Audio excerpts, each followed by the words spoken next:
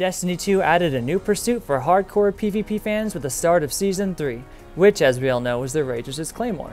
But is it actually going away forever, or did Bungie find a loophole to make it available for everyone, as well as add in some massive changes to the competitive playlist? Stay tuned and find out everything there is to know in Bungie's latest post. Couldn't take it, couldn't stand another minute. Couldn't bear another day without you in it. All of the joy that I had known for all my life. Redrix Claymore is a legendary pulse rifle with a completely unique and powerful perk set. To get it, players had to make a long and tedious grind through the competitive playlist by ranking up points to unlock the gun, a sum of 2100 to be exact. As recently revealed by Bungie, players who were able to get their hands on Redrix's belong to a pretty exclusive group of fewer than 9,000 people who are actually able to earn it.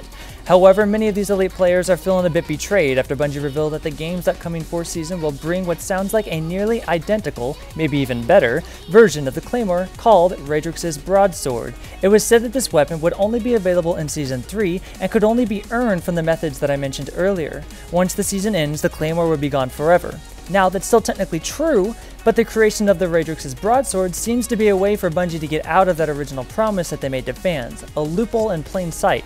Redrix Claymore's unique perk set is a combination of Outlaw, giving it a fast reload upon a precision kill, and a new perk created just for the weapon called Desperado, which upon the activation of the Outlaw perk grants a greatly increased rate of fire.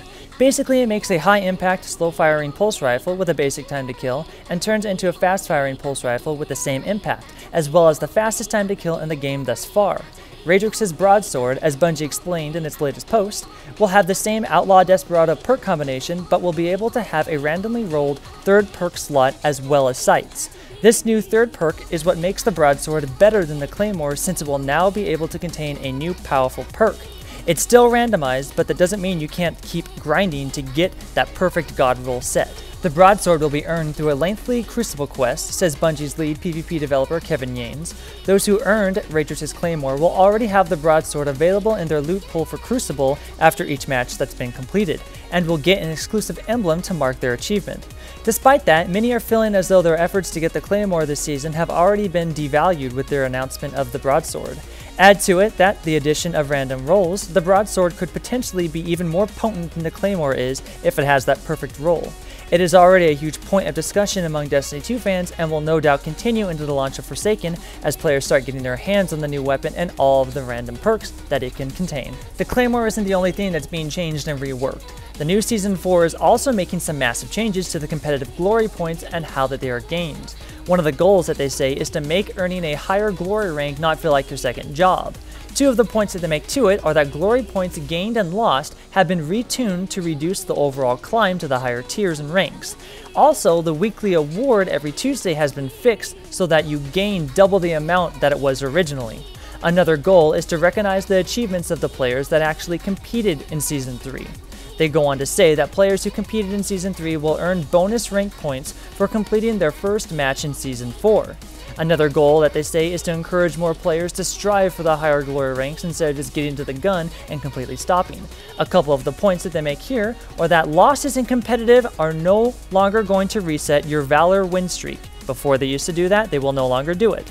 The second one is that the radar has been re-enabled during competitive play. This has been a big controversy inside of the competitive playlist right now. A lot of people say it should be there, a lot of people say it shouldn't be there. They're going to go out on a limb right now and they're going to put it back in, so hopefully they make the right choice here. They're also adding Control and Clash, which I have no idea how that's going to be. Hopefully it's better for it, I don't know. And also the loss streaks have been removed. Another big thing that they did is that they removed the time pressures that are associated with the glory ranks. For example, the Pinnacle Crucible rewards are now awarded through quests instead of actual gameplay and rank.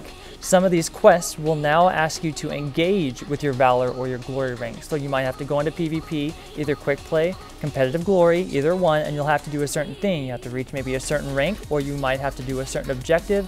Doesn't matter what there is, but that is being changed through a quest line now, so it's no longer time associated. Alright, that's basically all the major points that I wanted to talk about in Bungie's latest post. I'll go ahead and leave the link down in the description below, that way you guys can go to the page and read everything about it more in detail. I know they go into more depth about the Claymore and all about the radar and competitive. They go into way more in depth of that than I did, so I'll leave that down in the link below.